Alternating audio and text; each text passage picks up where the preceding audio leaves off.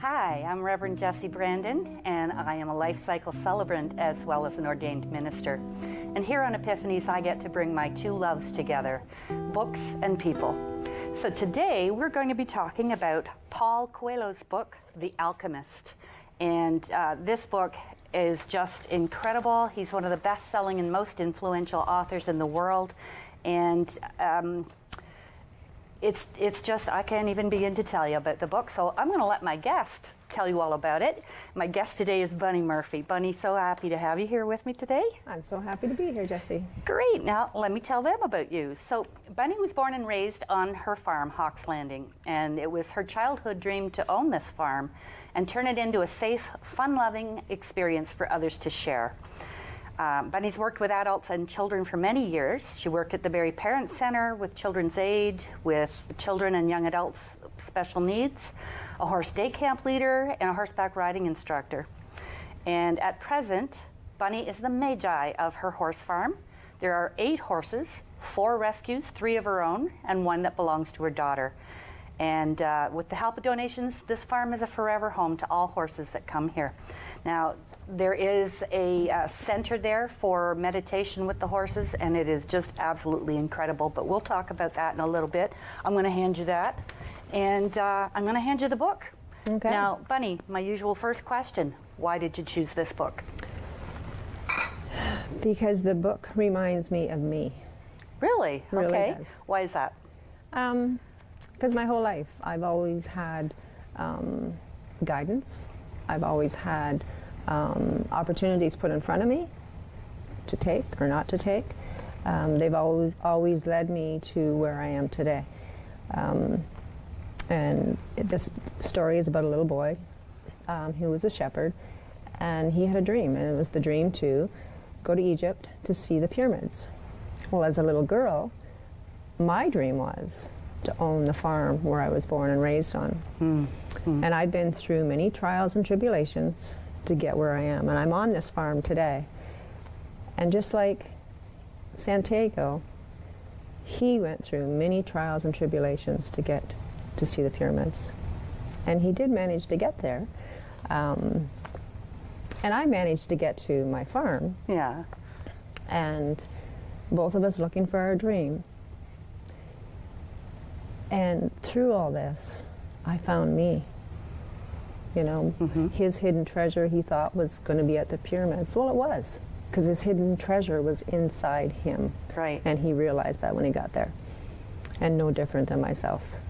Through all the trials and tribulations in life, right, you know, no matter what they are, they always lead you on your personal legend, as Paul describes it in here. Yeah, always leads you back to self. Exactly. Perfect. So have you had the opportunity to pass that on or to share your construct of that book with other people? Yes, I have. Through the center, it's a self-discovery center. My horses are there to help with all the healing. They're there to help guide you, to lead you. In whatever direction you're going, wherever you are, what level you are at. So through meditation with the horses, people do come and they learn all about the personal growth. So you share that book with them while they're there? The knowledge that's in this book. The knowledge that's in the book. Exactly. Right, okay. All right, and have you, is this your first copy, or like me, have you loaned your books out to people? That Yes. Yeah. Yes. And I have read it many times. Yeah, yeah. It's a beautiful book, beautiful book. You know, there's so much insight inside the covers of this book. Right. Is there a particular part that spoke to you that you'd like to read with it to us, or? There is, I really loved where, you know, he talked about following the omens, because the omens will lead you and guide you, you know, whether it's the animals, the birds, or whether it's numbers or letters and people. So he calls them omens in the book. Yeah. We would call them perhaps signs. Exactly. Yeah. Yes. Okay. And when you want something in life, he often says, you know, the universe conspires to make sure you succeed in life. And that's something that's very important for people to remember, that you do have your guardian angels, your spirit guides, your teachers, your masters. They're all cheering you on. They want to see you. Now, I'm going to challenge you on that, because I often think that the universe responds to what you ask for. And if you are unaware of what you're asking for and perhaps focusing on the hard situations in your life, what you get is more of that, because that's what the universe hears. Now, I'm thinking that you don't subscribe to that same theory. So I do, and I hear what you say. Having firsthand experience through all of these, you want to call them traumas, tragedies, or whatever, I was played a victim for many, many years, not knowing that I was playing a victim. Yeah. And I had all those, you know, you want to call the negative thoughts, you want to call depression, anxiety, all that stuff. But I also knew that I had cheerleaders from behind. They were help. They were there. Yeah. They didn't leave me stranded. You know, they were here. They were the ones giving me the signs or the omens to point me in this direction. An opportunity would unfold. And I really do believe they put the opportunity in front of me. They don't leave you. You know, whether you're thinking, whether you're in depression or anxiety or negative thoughts, they don't leave you. Right. They open the doors. I think they're merely waiting for you to give them some sort of indication that you're asking for help, or that you're open to, you know, whatever they can give you. I believe that everybody is asking for help. Everyone. You know, if you're a depressed person, or if you have anxiety, you have thoughts running through your head, you know, praying to God or praying to who you believe in to please help me, right? They're listening. So I really do believe that everybody is asking for help in their own way. Yes. And that's why your cheerleaders are there to help you move on. True. So, I'm sorry, you looked down at that. Was there something there in Yes, the there book? was. I'm just trying to find it. One of the things that he says is, the closer one gets to realizing their personal legend, your personal journey, the more the personal legend becomes their true reason for being. As well, the closer you get, the harder it gets. And I totally believe that. It does get tough. It does get harder. But my advice to everyone is just keep going, never ever give up. Because you're tested. Yeah. All the tests you go through is to make you stronger. Yeah, I think it's, you know, that saying, I don't know who said it, but it's always darkest before the dawn, is absolutely true. Correct. Because as you're going through your journey, when you're coming to that, I like to call them epiphanies, of course, but as you're coming to that place where it's going to become clear to you, or the way will become clear, it does get really hard. Are you that dedicated to what you want? Do you believe? Yes. And just be patient. Yeah. I had a hard time with that. Patience? No. Yes, I did too. There was another part, but you can learn. Guess it wasn't meant. Oh, okay. Yes. In the story, the little boy talked about the intuition is really a sudden immersion of the soul into the universal current of life. And this is where the histories of all people are connected. I love that. And we are able to know everything because it is written there. And I really personally believe that. We do know everything. You just need to tap into it. It's in there. Yeah. It's there for us to tap into. And as you go along your journey and you move forward in life, you open that up. It gets open more and more, and you do follow it. I call it being in the zone or in the flow. Exactly. And that's exactly it. The more you're aware of that, the more you're in it and can open yourself up to it, and then it's true. Everything can be known because it's all inside of us. That's right. You know, and everybody has their own words, you know, for what they call their journey, or what they call who they believe in, or what they call their tragedy, or, you know, because every one of us is so unique. Do you find that the more how can I say this? The more conscious I become, the more aware of the words I use for things I am. Because when I talk about the things that I've gone through, the traumas that I've gone through in my own life, I used to wax eloquent about how horrible everything was, and now I'm very aware that I'm A, re-traumatizing myself, and B, calling it back to me. The memory of it becomes now. And so I try to be very clear about my language when I'm talking about particularly the past. Yes, and that's very important. I look now at my past. I had a beautiful life. I really, really did. You know, could I say that 20 years ago? No, because then I was the victim. But now I look at my life and I think, wow, you know, there were so many good memories, and that's what I recall now. You know, anything that has happened to me in my life, I have forgiven those people. You know, they did their best. Just like I'm doing my best in my life. You know, as long as you do your best, that's what's important. That's what is so important, because every last one of us are so worthy. So worthy of whatever we want in this world. Now, can you define for me and for my viewers, what do you mean by doing your best? Doing your best? Yeah. Well, I like to believe, and I do believe, that we are perfect just the way we are at that particular time in our life. So no matter what you do, you know, in your own eyes and in your own heart, what you do, that is your best, because you didn't know any better. You know, some people, like I grew up thinking I was a terrible mom. And yes, I'm sure there's lots of things my daughter would say, wow, yes, Mom, you were terrible. You did that, this, and this.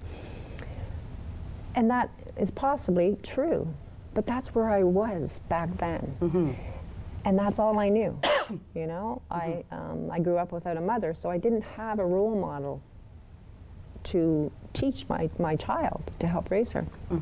So I did my best. I did my best with whatever role models I had and what I knew how. Until you reach a spot in your life and you look at it, and I think this is where I reached a spot in my life. I wanted to find out what love was all about. That was my key. I wanted to fill this heart of mine that had been shut down for many years, fill it with love. And once you fill your heart with love, there's no going back. There isn't. And you cannot say anything bad about your past. And you cannot say anything bad about people in life. You can't. There's no judgment. When you have love in your heart and it's filled with love, there isn't any judgment. There isn't any judgment. You know? Again, could I have said this 20 years ago? No. It's been a long, hard road to get to where I am. I am so grateful for all the lessons that I have been taught and I have learned myself. And like I say, once you're on the road, there's no going back. There isn't. Yeah, absolutely, because when you start to look at where you are now, as you're going through the rebirthing of who you are, it can be pretty hard, because you've got to so you've got to look at your stuff and what you've been doing and how it isn't working for you. But I would rather have that journey than be the victim that I once was too, and not have the knowing, because it just is so different. It's better to know. It's better to be awake. It is. Life is so much more beautiful. Yeah. You know, you wake up in the morning and it's like you hear the birds sing. You see that sun rise. You know, you hear the wind. It's like, that is what life is all about. I absolutely love your pictures of the farm in the early morning. It's just incredible. I go on Facebook and look for your stuff, because it's thank you. Yeah, well, because you have a really great perspective. I mean, you can say, okay, here's a picture of my horses, or you can say, look at the beauty of these free animals. And it's just the way you say things that describe your pictures. I can feel and hear the joy. Well, that's good to know that. Yeah, that's how you see it. So tell me about the farm. How does it work there? Well, when people are called to come to the farm, you know, how they get there, You know, they may see something on Facebook or word of mouth, and usually it's word of mouth. They're there, and they come there for personal growth. You know, the horses can help them through the depression or the anxiety, their traumas, their tragedies. One thing with the horses, you cannot lie to them. You cannot lie. When you're in their presence, they know exactly what's going on in your head, what's going on in your soul. They feel the energy. They know what is there. And I had one lady come, and she had come quite a few times, and she was originally terrified of horses. Terrified. The horses were very gentle. They really were. But then the woman got very courageous, and, you know, and her comments were always, she's lost the fear of horses. She's lost the fear of horses. I personally knew that that was different. The horses definitely knew that that was not true. And what they would do is they would start to play around in front of her, right? When you come and see my horses, they're so mellow, they're like in a meditative state. But for this particular lady, because she had come forth and said she had no more fear of the horses knew different. They started to play around her, act up. Well, right? That set the lady back. Because they want to bring out everything inside of you that you no longer need. They want you to shed all those emotions that are hindering you. They want to show you your true beauty. And the only way you can is get rid of all that garbage, get rid of all that stuff inside of you. Yeah. So they will do whatever they can to keep at you and keep at you. You know, I can say that I've lost all my fears and whatnot, but that's a lie. Yeah. You know, and they will show me. Yeah. And all of a sudden it's like, oh, wake up call. You know, some people just come to feel the unconditional love that you can get from a huge animal. Healing comes from all animals in life. Nature, trees, everything. But because of a horse is so huge. They have such a huge body mass. So their energy vibrates 10 times, 20 times the size of a dog, right? Dogs are great healers. Horses are magical healers. Yeah. It's very mystical. Okay, so why would you say, like, do you see a difference between, for instance, you mentioned dogs and horses. You say dogs are good healers, horses are magical. Why? Is it your connection to your horses that makes them magical, or what do you know? It is my connection as well. It is also, I do believe the horses are coming forward in this shift. They're coming forward, and because of their size, they vibrate at such a high energy. They're coming forth to help the human beings. And it is because of their size, for one. You know, a horse has a huge heart and a huge energy field. And it's been proven, you know, scientifically proven that our space around us may 10 feet, you know, unless we radiate it. We can expand our energy, but just standing, our energy is about 10 feet around us. Horses, they can just be standing, and it radiates 50 to 100 feet all around, you know? So before you even enter my farm, they already know you're coming. Yeah. They're very intuitive. Yeah. Just like humans are. They're very intuitive. But the biggest thing is they teach you to be in the present moment. To just be. Forget the past. Forget the future. Just be with them, you know? And that's the biggest thing that the horses try and teach us. Yeah. Get out of your past. Yeah. You know, and don't go way off into your future. Just enjoy today. Enjoy what you have in your life. Everything you have in your life, and just enjoy it today. Yeah. Right? I really found that experience too, because as you know, when I came, I told you, I'm terrified of horses from my own history with them. And I didn't realize that it wasn't the horses that were bad, it's that they could sense how terrified I was. I'd had an incident when I was very young, and so it just left a mark. And I was there for a Qigong class, so we were sitting in chairs. And it just amazed me, because when we first walked out there, they gave me my space. And then they started to come to me, and they just stood beside me. And you think, okay, what are they doing? They're crowding me. No, they're giving you an opportunity to just be, to just be with them. And I love your little pony because he just came and he leaned me on the back of the chair and just leaned on me. And it was a constant reminder that he was there. And I loved it so much. So I'm over my fear. No, no, I admit it, I'm still afraid of the size of them, the magnitude. And I think that that's just something that you would need to maybe be around them constantly to ease that fear and to have them show you that they won't hurt you unless they need to protect themselves. And even at that point, they're not hurting you, they're just pushing you away so that they're okay. No. The horses that I have on my farm, they are special. They really, really are. None of the horses on my farm are rode. Nobody rides them. They get to run free. Like I say, I have 4 rescue horses there as well. 2 of them are used in the therapy sessions, so the meditation sessions. Is Murphy still in there? Oh, yes. Yeah. Yeah, she's still there. She's still there, so big and strong. You know, she's quite the, she's part of the farm, you know. But yeah, when in their presence, you really need to learn to listen. You know, we all have our thoughts, right? And that's where we all know everything we need to know.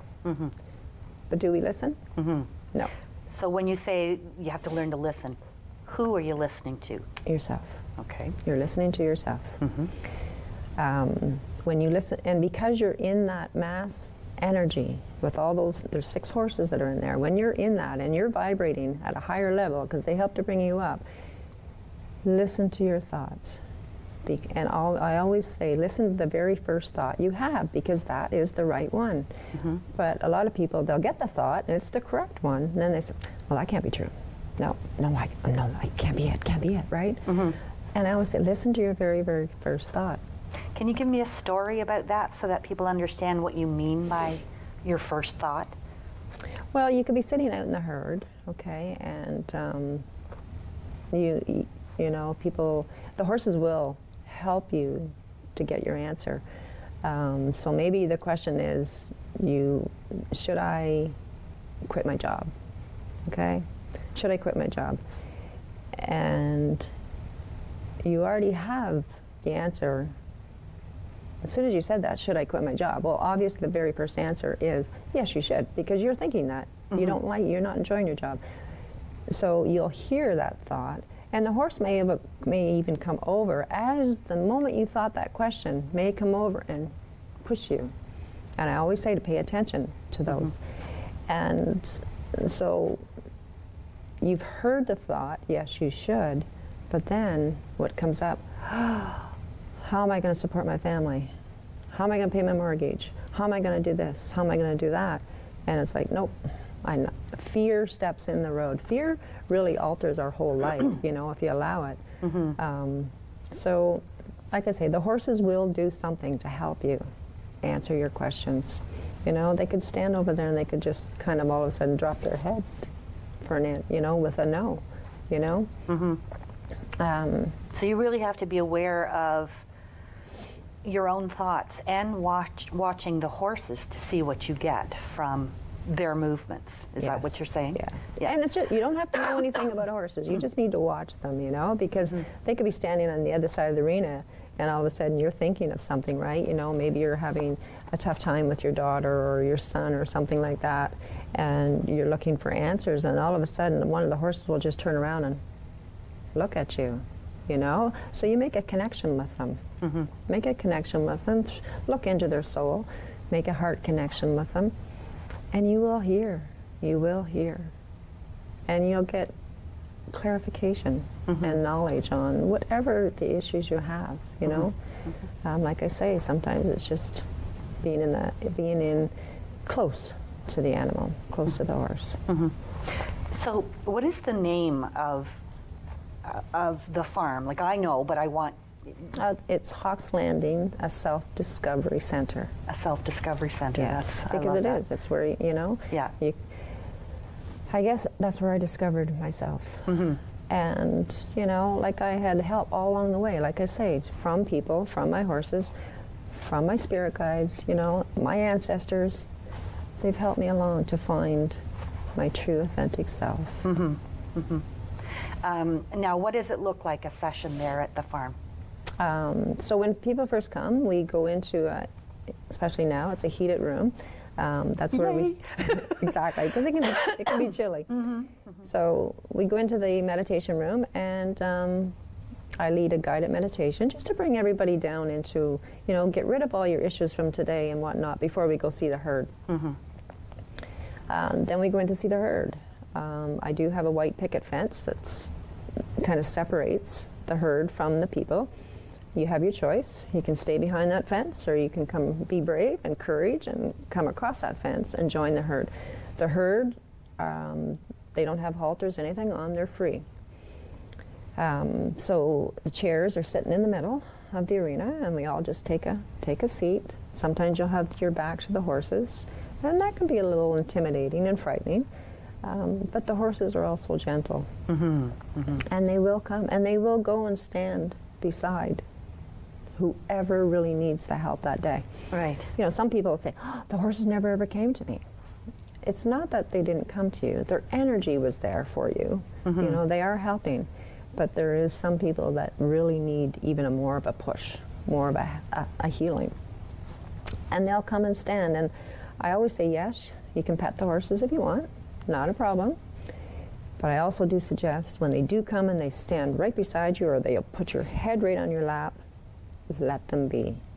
Because sometimes you start patting them or they might go away. Mm-hmm. But just to enjoy the connection that you've got going on with the animal, mm-hmm. and to really be in the present moment at that time, mm-hmm. because you're going to hear. So when I was there for a meditation, we came as a private group. Do you do that often? Yes. Like, I know you have the Thursday nights where people can come, and occasionally you do Sundays, or do you always do Sundays now? Sunday through the winter I do. Okay. Yeah. All right. And then there's also the opportunity for people to... Oh yes, to come book a group session. I work with Wendat, I work with Community Living. They bring their groups to mm-hmm. the farm. So yes, anybody that wants to come as a group, mm-hmm. by all means, give me a call. That is so awesome. Thank you so much for being with us today, Bunny. I really appreciate your time. I know the herd is calling you home. So again, thank you. And thank you to my viewers for dropping into Epiphanies. I hope you enjoyed our time today with Bunny Murphy of Hawks Landing, a self-discovery center. Go and enjoy the herd and bask in their energy. Thank you so much for dropping into Epiphanies. Thank you, Jessie. Thank you.